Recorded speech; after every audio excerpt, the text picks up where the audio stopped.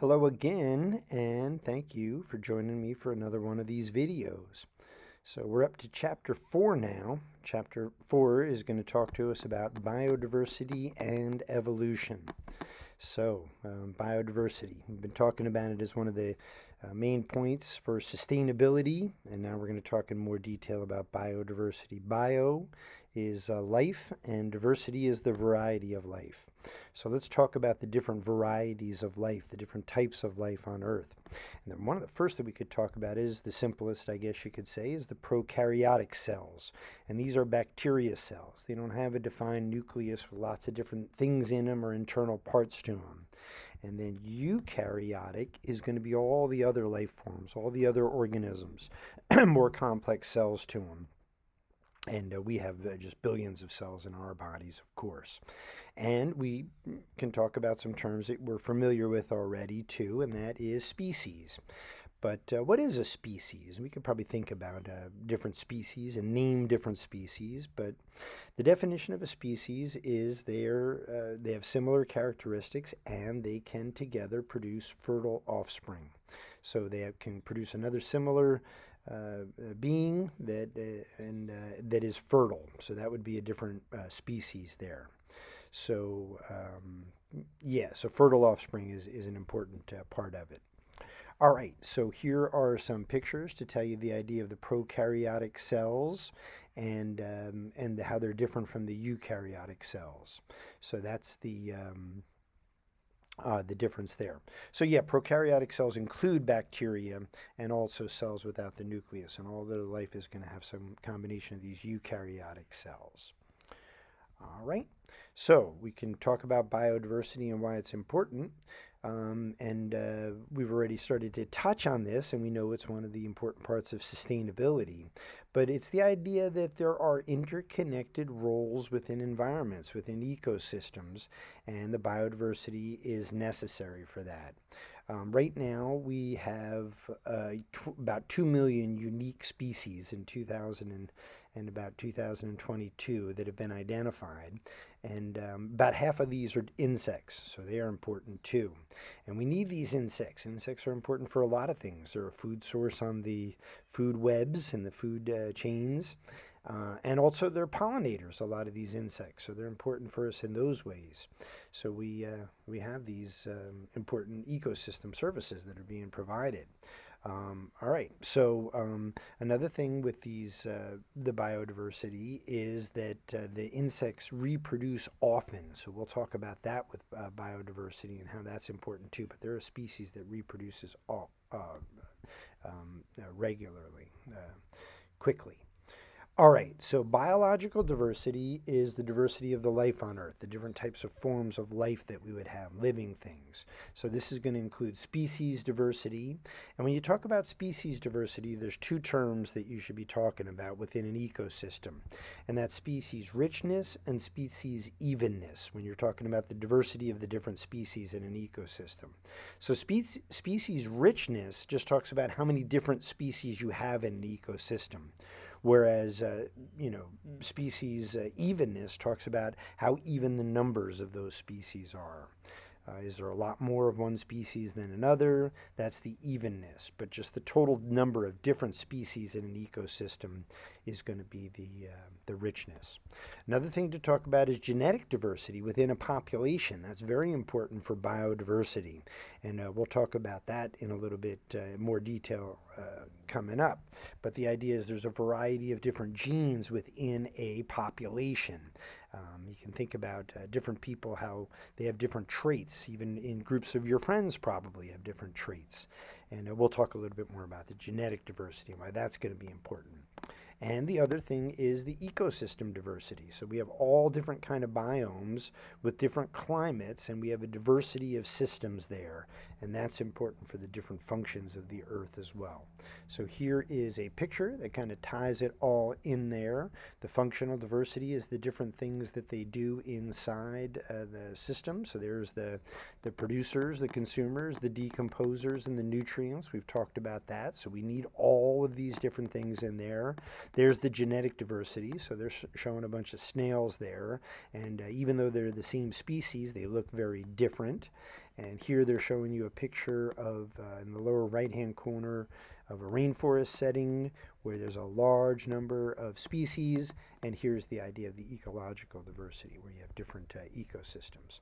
All right, so let's just talk about forests to start off here. We're going to talk about these things in detail later, but forests, you can think of them as being ecosystems and the diversity that's going on. And typically what happens with a forest, naturally, is that they would have had a center to them, a core habitat that's hard to reach from the outside. And that has a particular ecosystem to them. And forests have so many ecosystem services for us that we're discussing in detail in Chapter 5 too. But they also have the edge habitats, where the forests are right on the edge of other habitats. So when we talk about these ecosystems, we're going to talk about that idea that there's a gradient in between ecosystems. It's not just you're in the forest, then you're in the desert. There's going to be edge areas as well. So these edge areas have different characteristics as the core areas in a forest, while we're talking about these forests. But we have as human beings have gone in and really fragmented the forests. So we've cut them up where there's a lot more edge habitats and than there were before, and that central core habitat has been compromised. It isn't the same as it used to be. So that's the idea there. But there is a word for this, and that's the edge effect. The edge effect is where you're on the edge of one of the habitats, different kind of habitats. So I've described that for a forest, and an ecotone is the vocabulary word for that transitional area between different ecosystems. That would be the deal there. Okay, so we're still talking about biodiversity and why it's important. So functional biodiversity, like you saw there, is the different things within the ecosystem, and we've already mentioned these things a couple of times over. And the advantages here, and why this stuff is important, is because you're going to have more biomass to support more consumers, more plant biomass to support more consumers, and you can have larger food chains. And again, different species in these food chains have their different roles, so it's important that each one is supported. So the diverse ones are important. And also, if something happens inside of the ecosystem, there are other species there to take over if one species is compromised. In the yard I'm sitting in right now, we had a bunch of ash trees, and the ash borer came in and took out all the ash trees. So we have dead ash trees and piles of dead wood here that we've taken down, these dead ash trees that were dangerous to the house. But we didn't lose all the trees, and that's where the biodiversity is important. If we had just ash trees, we would have no more trees, and we kind of like the trees here. Okay, and this is another thing with these ecosystems, is having a chance of resiliency through these ecosystems. So the functional diversity is going to be, like I mentioned before, the different processes in there, the nutrients, the producers, the consumers, and then we've now talked about the advantages of the biologically diverse ecosystems. All right, so here's an idea of a transitional zone, and well, actually here they're showing you the different kind of ecosystems and the biomass. So here right side by side you have these different ecosystems, and the tropical rainforest, as we already mentioned, has the highest productivity of these different forest areas. And there's the coniferous and then the deciduous forest, and we talk more about all of these things in Chapter 5. And the desert has the least amount of the biodiversity. Okay, so here's another way of looking at it, and this is going across the United States, but it's also similar to what happens in other parts of the world as we go from west to east. So we have all these different ecosystem diversity here. So we'll talk about these, like I said, in some detail in Chapter 5. But this gives you an idea of the different types of ecosystem. So, you know, your mountain ranges, you have desert. It's pretty amazing, actually, if you ever get the chance to drive coast to coast in these here United States, or really any long-term driving trip anywhere in the world. You'll see such a variety of ecosystems. All right, so we can talk about the roles that the different species play in the ecosystem and why they're there. One thing that we talk about is the niche. And the niche is everything, the role that that species plays in the in the ecosystem, and it's the area that they live in. So it's where they live and how they react in their ecosystem. And that talks about all the things that affect their survival and their chance for reproduction. So this would include water and space and sunlight and food and the different temperature. Where are they living and what is their role in there? All right, so the generalist species is a species that can survive in a lot of different places. It can fill that role in a lot of different, it has a broad niche. And these are ones that, another thing you could say is they have a wide range of tolerance. These are species that can withstand a lot of different temperatures or amounts of precipitation, or can eat a wide variety of food.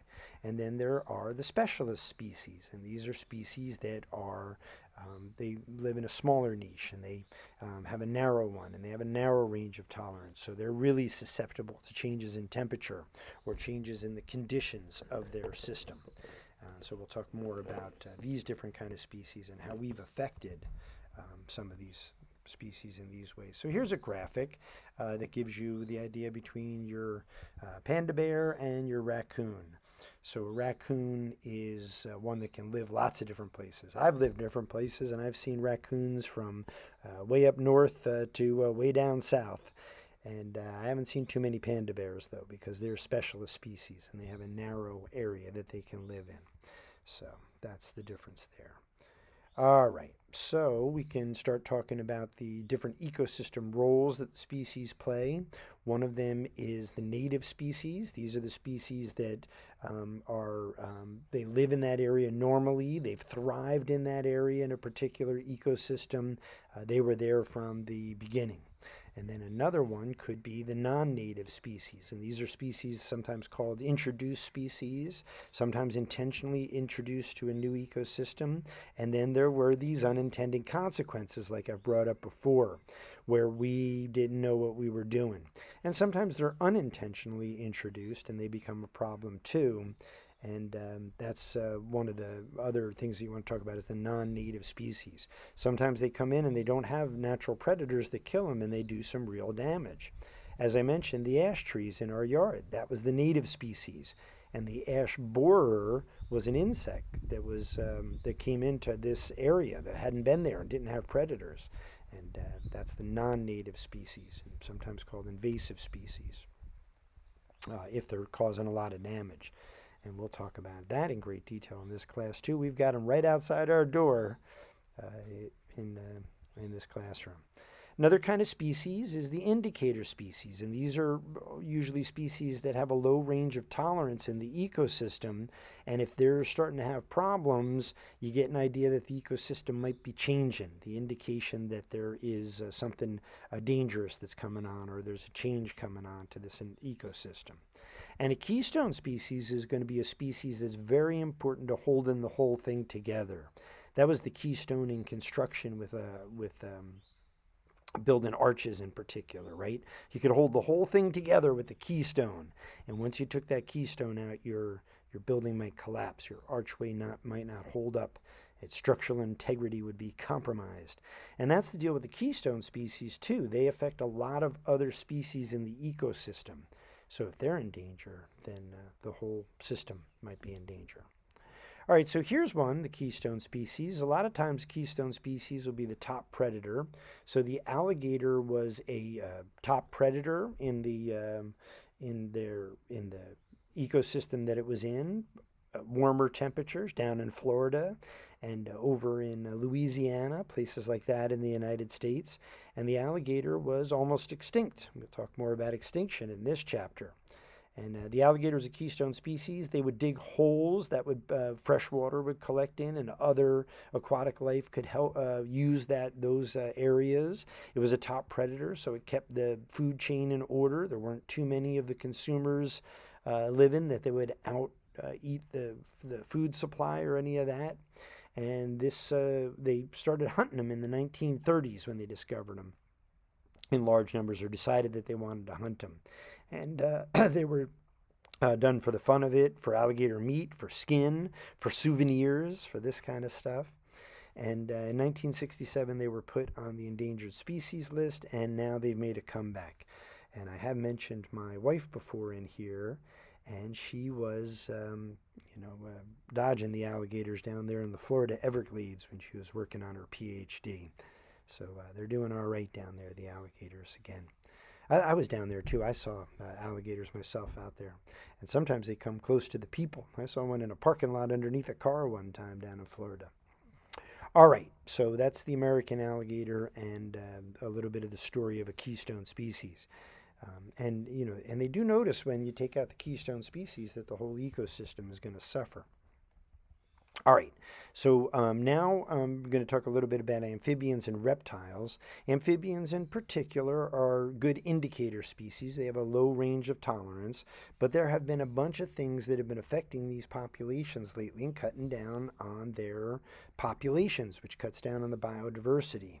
And they're susceptible to all kinds of different things. To parasites have bothered them. There have been diseases, fungal diseases, and viruses that have affected them. A big thing is the habitat loss, the fragmentation that I mentioned before, where we're cutting in their habitats. Some of them live in very small areas. Also, the more UV radiation because of things that we've done to the ozone layer, pollution in general.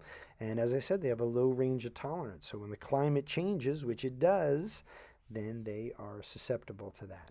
So that's a little bit of a thing to be aware of, that the amphibians and the reptiles are declining. Lots of species are declining. So this is just one case that I'm talking about right now and some of the reasons. All right, so there is a change in life on Earth over time. And a big part of this is through what's called biological evolution. And this is where the genetic form of life changes over time. And this is the theory of evolution right now. And we've talked about theories before. This is something that scientifically is widely accepted, that there is biological evolution, and that it acts by natural selection. So the idea of the natural selection is that species are going to evolve into different species as conditions change and as the species are getting traits that are going to be more and more advantageous to their survival. So this is the way they talk about how species have evolved from other species. That's the idea of the natural selection. And a large part of this comes from the fossils that they've seen. And fossils are things that are preserved in rocks, old bones. We're all familiar with that type of thing. And these are things where we can kind of get a little glimpse, and we can date what time they came from. So we get a little bit of what's called the fossil record that gets us an idea of, at different time frames on the Earth, what kind of life there was. It's very incomplete, the fossil record, so we don't know exactly what's going on, but we've collected a lot of fossils over time, but we're not sure about all the different life forms that existed, even though we now have a wealth of fossils evidence out there. Okay, so here is a picture of a fossil for you, and we're probably all familiar with that. Very interesting things have been found out by that. All right, evolution depends. All right, so this is the heading for you here, but let's talk about it a little bit. Evolution was a theory that came out in about the middle of the 1800s, and this was from Charles Darwin, and there was a guy named Wallace who was working on it as well at the same time. And they came up with this theory that now seems to be widely selected, and that's the idea that of this idea of natural selection. And there's debate on this stuff. People certainly are welcome to believe what they want. It's not up to me to tell you what to believe. But this is what the leading scientific theory is at this point.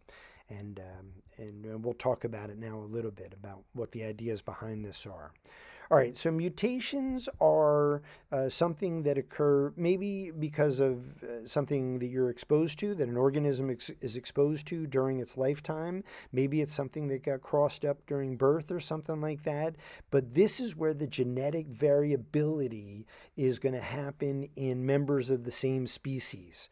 So members of the same species aren't going to have the same kind of genetic information. So they're going to have different traits. And we know all about these traits here. We've seen them. Some people have, if we're talking about people, some members of our own population will have longer noses, or some are able to curl their tongues. or this kind of thing. And so we have different traits that go on, and also different diseases that we might be predisposed to. We were talking a little bit about that with medicine now, how we're treating the person and their genetic variability as well as the disease. So different people, even in the same family, might have a different, or do have different genetic information. That means they have different traits. So now these traits here, and this is the idea of the natural selection, is that at some point maybe some of these traits are favorable, and if the traits are favorable, the members of the population that have that trait will be able to pass it on because they have more of a chance of surviving to reproduce. And that's another thing about these things for natural selection. They have to be traits that are hereditable, that can be passed on. So and this happens with these mutations. They can be passed on later on to the progeny, to the offspring. And if these are traits that are advantageous, there will be more of them. More of them will survive, and more of them will be able to reproduce. And that's what natural selection is really all about. The trait has to be adaptive in order for it to help with the natural selection, meaning it has to give you an advantage. This trait does. A good example they hypothesize is with giraffes, right? There was giraffes, maybe at the beginning their necks weren't that long. But then some of the members had a longer neck and they could reach up higher and they were able to eat food that the other ones couldn't. And they passed that along. It was adaptive. So that's the idea there. Whatever the environmental conditions are at that time, it gives you an advantage in reproduction. All right, so genetic resistance is, these are things where maybe because of a mutation or because of this trait, certain members of the population have a wider range of tolerance. And in some case, it means they can handle more diseases, or they can handle, and they say that in the human population too, that even with the bubonic plague, there were members of our population who had genetics that said they weren't going to get the plague when the plague happened. And that could be true now with COVID too. But genetic resistance is something where you can tolerate something that was really maybe going to be bad for you. Or maybe is bad for many members of your own population, but you're able to survive, and other members of your population that have that trait are able to survive and reproduce, and your offspring have that trait too, potentially, and that can just go on and on. This business of genetic resistance is, it's easier to see it when the reproduction is quick. So a modern day setup here is with bacteria. Like maybe there's a bunch of the bacteria. Like here they're showing you like the blue and the red. So the red have this trait that they're resistant to some kind of something that's meant to kill them. Maybe an antibiotic.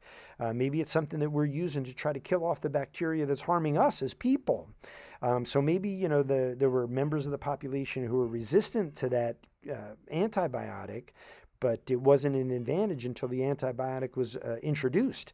So maybe the blue ones get killed off, but a couple of the reds survive and they reproduce so quickly. And we're finding that we're doing that with bacteria now through our use of antibiotics, which is a good thing because it saves lives, and we understand how the body works a little bit, and we can protect ourselves from diseases. But then we're making the things that got us sick a little bit, let's say, stronger, because we're going to naturally select for the ones that are resistant to what we're trying to do to them. And that's and here again I have to talk about the turnover rate. Bacteria reproduce so quickly. A trait has to be adaptive. You have to be able to pass it on to an offspring. But in something like the giraffe, it would take a lot longer for you to see the results of it. With bacteria, it can happen so quickly. Here's a picture with a famous example of this idea of natural selection. It's a famous case that gets talked about. And these are supposed to be pepper moths, and they have one of them's dark and one of them's lighter colored. But the story goes that you would see in the population of these moths the lighter colored ones much more often because they were living on trees that were light colored. So the ones that were unfortunately grown with the dark coloring had a big disadvantage, that prey could pick them out because they were on a white background. But then there's pollution came in. This is supposed to be a famous case here. And the pollution came in and the trees got covered with soot. So now the dark ones had an advantage, and they found in cases where the populations became a lot more of the darker one, because now they had the adaptive trait. It wasn't helpful to them before, but that trait was there, and when the environmental conditions changed, the advantage changed, and so did the different numbers of the different looks of these moths change in their species, in their population, I should say. All right, so this is an idea of how things are going, and this is supposed to be where different species have come, formed new species as time went on, and we'll talk about the idea of how these new species are formed. But this is supposed to be your tree of life, that everything started with these very small cells, and they branched off in different directions. So funguses came from some kind of cells, and different kind of bacteria grew into the insects and the amphibians. And so this is supposed to be the tree of life for you here, and that progression. All right, so one of these things, and I've already mentioned these limits to this thing with natural selection. One thing is the trait already has to be there in the population. You don't get a trait because you need it. You have the trait and then you find out it's useful. And it has to be one also that can be that you can reproduce. So I've already talked about these limitations already, and there you have it. You know, it has to be something that can be passed on, and passed on quick enough that it changes things for you, that it shows you an advantage. All right, here's some things that are not true about evolution, or the theory of evolution. And again, people should believe what they want to believe as far as I'm concerned. And there does, and there has from the beginning, been big controversy with this theory of evolution. And I don't know, you have to decide for yourself what you're going to believe or where the conflict is. But there are some things that we should talk about. And one thing is people say that survival of the fittest, well, that is evolution in a sense, right? Survival of the fittest. People think that's survival of the strongest, but that's not necessarily true. You could have the strongest member of the population, but if they are not able to reproduce like another member of the population is, then they're not going to be surviving. It's the ones that can reproduce. So it's survival of the fittest to the conditions, not the strongest. So that's one of the myths, that people say it's survival of the strongest. Another myth is that this theory of evolution says this is what the origin of life is. This is where life began. It doesn't really, as far as I'm concerned, and my knowledge of it. It tells you where life might have gone once life was formed at the beginning, but these are all things that are highly conjectured, right? They talk about the Big Bang.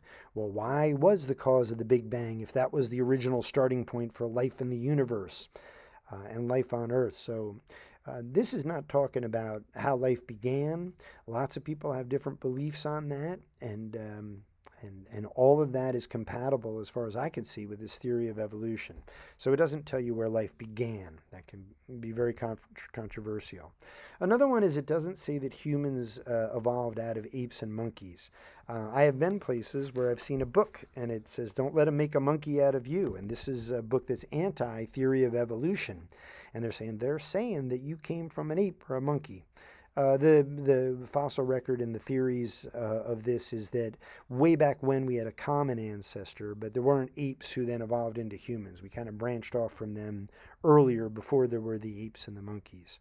But if that's something you had thought about, people do talk about that. Another one is there doesn't seem to be a plan, a grand scheme for all of this stuff, at least through the evolution and through the record that we've seen. It seems like, something happens, and then it seems to go in directions that don't exactly maybe make the most logical sense if this thing was all methodically planned out. But again, that is up for you to decide, I believe, right? Whether there was a plan for this and how it came about, and how that happened. That's your own personal belief, but evolution doesn't show anything that says, well, this all made sense, or it seemed like it was designed from the beginning and it could only happen one way. It seemed like there were a lot of different branches and possibilities according to the theory of evolution. But who's to say what's behind all this stuff? All right, and then they do, and I've said it many times, the theory of evolution, but I've talked about that before. So people say, well, it's just a theory. Yeah, it's a widely held belief from the scientific record that explains in many ways what we know about life on Earth and where it's come from. And so it's not unimportant. It's got a lot of steam from it, but those are the things about it. People say, it's not important, it's just a theory. Well, we've talked about the idea of a scientific theory and how it's a little bit more than just an idea. It's something that's been widely checked. All right, so how about the biodiversity, which is the different kind of species? How do different species form? Different species can form in a couple of different ways. One way is where a group of the same species get isolated. So first they get isolated and they're way away from each other, and maybe after that there is a mutation or something that happens in members of one of the populations and they pass them on. And if this happens enough, and there's enough of this isolation, maybe after a while they can no longer meet back up with each other and produce fertile offspring. So that's the reproductive isolation, where eventually you can't get the reproductive offspring. So here's a famous example, the gray and the Arctic foxes. Arctic foxes are lots of different places. But yeah, they were started from one, they had an ancestor that was the same, and a group of them went north and went south, and then after a while they could no longer reproduce with each other. So you had the Arctic fox and the gray fox. All right, so another thing that we want to talk about, and we'll talk about in further detail in later chapters, is the geological processes affecting biodiversity. We think of the Earth, and at least I know I did when I was younger, this is the way it is, and this is the way it'll always be. Well, no, we're going to do a lot of development. But if you go back even further than my lifetime, I'm getting up there already, here in 2022. I'm up there a few years, but tectonic plates, they have the idea that there's been great movement, and the continents we know are not exactly the way the continents were. So these processes are going to affect things. So the tectonic plates are these underground plates on the surface, near the surface of the Earth, that are moving around and have, over the long lifetime of the planet, have created geological isolation and have made different environments for species to adapt to. And, it's all a long process, but then you get new species forming. Yeah, earthquakes are another thing that can separate populations, and volcanoes can do this as well. So, yeah, things are going to change, and the biodiversity is going to change, and that's happened. I was in the desert in Arizona, and there are fossil records of huge alligators in the desert of Arizona. And swampland and big, huge trees were there at one time. They called it the Emerald Forest. But that was before humans, and we just know about that from what was left over, what was left behind. And we put those pieces together from that fossil record. But this can affect biodiversity. These can be game changers here. Okay, so this is the idea of how we were one continent and how we are now. So 225 million years ago, apparently it was all together. And slowly but slowly it separated and formed into what we're familiar with now. All right, so now we're going to talk about the idea of these three topics: artificial selection, genetic engineering, and synthetic biology. So this is talking about, well, again, a little bit how there's going to be some genetic change in the population. Now, artificial selection is pretty much within a species. And this is where we decide. This is something that people can do. I don't know if there's any other species that do it, but we make sure that the things that we like in a species are bred for, that we make sure that they get a reproductive advantage. Like we make sure that we've done it with dog breeds. We breed dogs that have a particular trait that we like, and then we make sure that they breed, and they breed with each other so they can pass on those traits. And that's how we get different breeds of dogs. So this is called selective breeding or crossbreeding. And it takes a while to happen, and this is not making a new species, but that's what artificial selection is. Now, genetic engineering is a way of speeding this thing up. And that's where you go in and you mess around with the genes there. You find the GNA and that you like. Something in a gene. There's a gene that you like in a particular species. And by the way, this doesn't even have to be from the same species. You just find a gene. This is amazing what people can do right now. And it's amazing what we figured out with our huge intellect of human beings. Anyway, I don't know what the upper end of the creativity are, but we're cracking this genetic code, and we're doing it largely with computers helps too, because at points we need a brain that's bigger than our brain to make calculations that we couldn't make in a lifetime, and we can make them very quickly. But at any rate, this is where you take a gene with a trait, you bring a little bit of it, and you put it into something that you want. You combine it to get a trait somewhere new trait for yourself. So this can help out. And this has been a really big deal with agriculture, where we are breeding plants that are maybe more drought resistant, or that they have things that we like about them. And maybe they're larger in size. We can make them larger. We can make them drought resistant. Maybe they need less sunlight.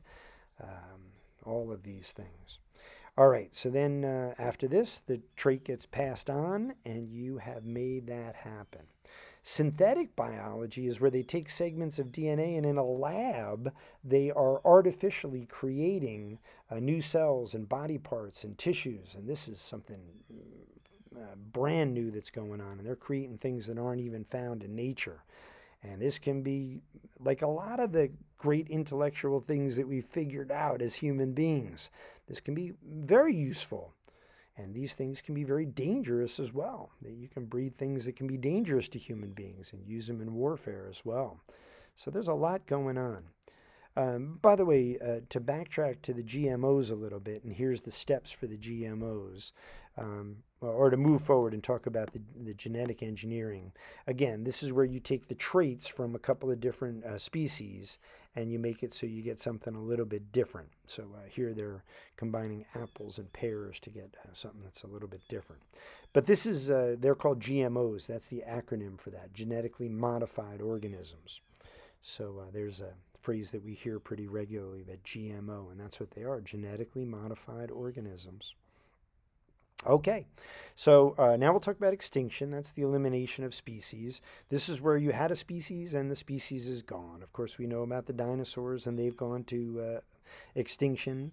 And we could talk about a lot of different species that have become extinct. The passenger pigeon is one that we had here. There were flocks of them. They covered the sky, and we hunted them until they were gone. The passenger pigeon is gone now. So that's the idea of the elimination of species. So this has happened in the past, and it's happening right now. In extinction, okay, so that's the entire species going away. Endemic species are species that live in a very narrow niche. They live in a very small area. They have one area going on there, so they are particularly vulnerable to extinction. Background extinction is something that's going on all of the time, so there's always species that are coming and going. And these usually aren't species that are large enough that we probably commonly even know about them. But these are, this could be bacteria, this could be insect species, this could be amphibians. So this has been going on, this goes on naturally, but it's very, very low typically when it goes on all of the time. That's the background extinction. And a mass extinction is where you go way above the background level. So, you can have a 20 to 95% of your species gone all at once, or over a relatively short period of time. And sometimes we don't know. This has happened in the past, why it's happened. And it could be big volcanoes, it could be meteors, and these things could happen again. And when these things happen, we know that new species come out of it, right? We don't see any dinosaurs anymore after their mass extinction. So there's an opportunity there for new species to be formed and new life to be formed. And we are creating this kind of opportunity now, but I don't think in a good way, because we are undergoing a mass extinction right now that is human-made, and we are causing this. So because of our activities, and we'll talk about in great detail how we do that.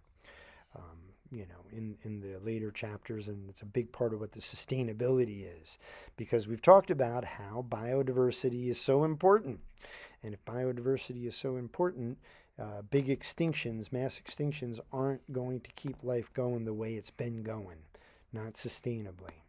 So yeah, here you go. Here you got the idea. So 65 million years ago, there was one. That's where we lost the big dinosaurs. And I guess there was one 180 million years ago and 250 million years ago. And well, we're in one right now. So that's what we're going through. And again, the difference here is this is human caused. We're the cause of that. Okay. So when your environment is changing rapidly, as we are seeing here on this planet right now, you got three possibilities. You can adapt to it, and that is helpful if you are able to pass on those genes and quickly enough that your population can survive, or you got to move to a new area, which could lead to reproductive isolation, or you're going to go extinct. So this is what we're seeing with a lot of the life on Earth right now here as things are changing. And a big poster child for, or animal for that, is the polar bear. You know, I talked about the albedo effect. So they need these big ice blocks, and they're losing them over there. Their whole environment is changing, and they don't reproduce quickly. So they are potentially going to go extinct now, right? The polar bears. So we have to decide what we think about these things, and what we value and what we're going to do. And this is a very interesting time period that we're in, and in the later chapters we'll talk a bunch more about all that stuff. I want to thank you for joining me here today again, and hope to see you back in class. Look forward to that, and have a great day.